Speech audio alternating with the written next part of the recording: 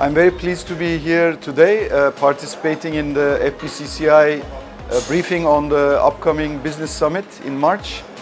We have received a lot of information from the business leaders and they invited my country to this summit and our business leaders. We will be happy to attend the business summit because Bangladesh is a country where it attracts a lot of investors and businessmen who are doing trade with Bangladesh.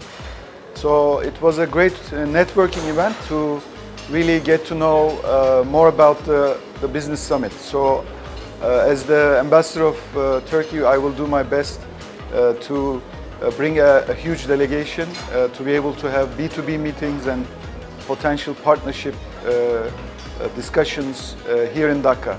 Thank you.